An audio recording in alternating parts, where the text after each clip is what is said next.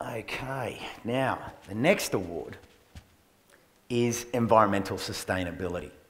Again, it crosses all of these categories and it crosses all of the nominees. So this award recognises outstanding achievement by regional communities to use resources more efficiently, including sustainable water and electricity usage and management, decreasing environmental footprint and creating sustainable communities. The finalists in this category are Total Renewable Beechworth, Total Renewable Beechworth, Booth Transport, Booth Transport, The Salvation Army, The Patch, Violet Town Community House, a garden called Mary, Southern Aurora Memorial Committee, Solar Barbecue and Lights in the Garden. Congratulations to all our finalists. Now, this environmental sustainability category has a number of highly commended entries, and this year they are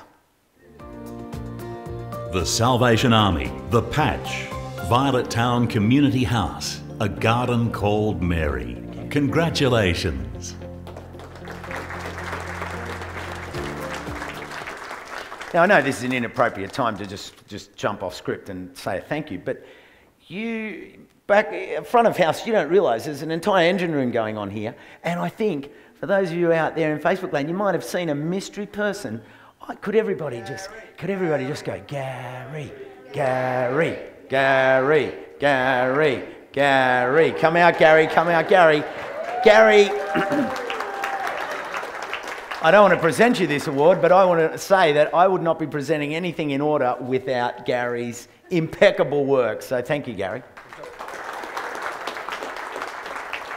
Would you like to say a few words? No, I'm only joking, So to present this award, I would like to invite to the stage Keep Victoria Beautiful CEO, Sabina Wills. There you go. Thank you. So thank you very much. And I do believe I have the best job in the world, because part of my job is to come out and talk to regional people and come out to some of the regional presentations. And that's where I've been hearing some of the stories that we're talking about here today, because, and I'm certainly of the opinion, and in my opinion, everyone is a winner. And when I come out to the regional presentations and hear all the stories behind all the projects, I think that's just amazing. So I'm very excited. So the winner of the Environmental Sustainability Award is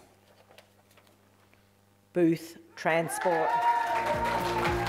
Booth Transport.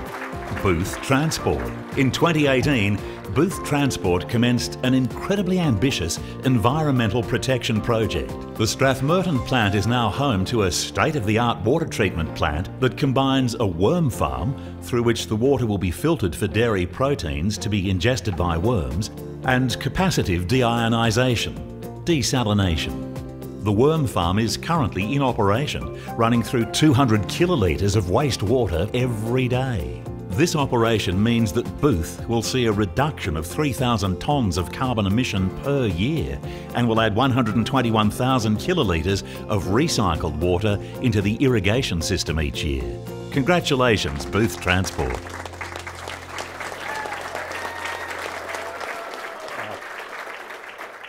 Thank you so much. This project was born out of necessity for us. We needed a way to treat the water that we use to clean all our trucks, our milk tankers. But the Booth ethos is to go find something new. So we started looking far and wide and found the worm farm technology in Chile, in Santiago. And we found our desalination technology in California, in the US. Neither of these technologies are available in Australia until we brought them for our project in Strathmerton. So for us, it was a very ambitious project, but a very rewarding one as well.